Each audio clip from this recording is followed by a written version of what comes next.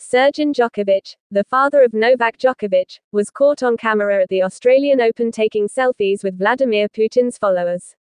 Srdjan Djokovic was photographed with a man holding a Russian flag bearing Putin's visage and sporting a pro-war Z symbol on his t-shirt. Since a Russian flag was flown during a match between Russia's Kamila Rakimova and Ukraine's Katerina Bandel on the first day, Melbourne Park has banned the use of Russian and Belarusian flags and insignia. After Djokovic defeated Russian Andrei Rublev in the quarterfinals on Wednesday night, there was a display of solidarity for Putin. A group of supporters wearing Serbian flags displayed a Russian flag with Putin's likeness outside the Rod Laver Arena. Some people were carrying the Serbian flag across their shoulders while chanting support for Russia.